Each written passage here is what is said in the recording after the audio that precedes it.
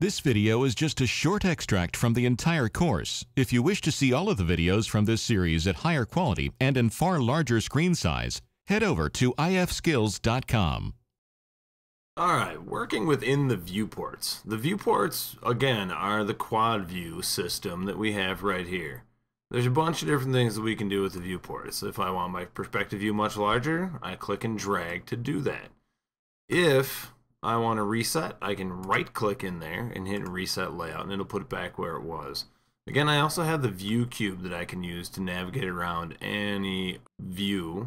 The home button, when I get over there, will put the viewport back to where it was.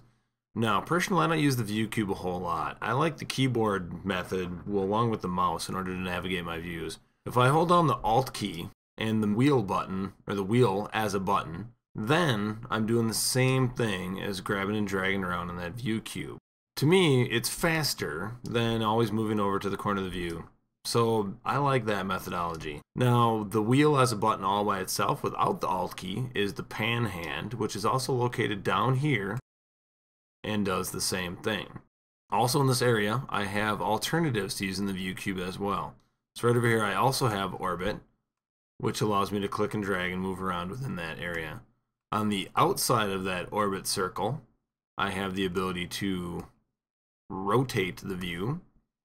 Hanging down here, I also have ways to orbit my view around an object that's selected and a sub-object that's selected. I have the ability to zoom all of my windows at the same time. Let's say we have an object in here. I have the ability to zoom to the selected object.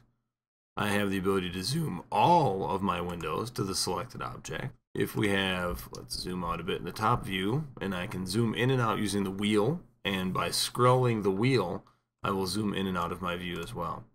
So I have multiple objects in my scene over here, but I can't see it over here in my perspective view.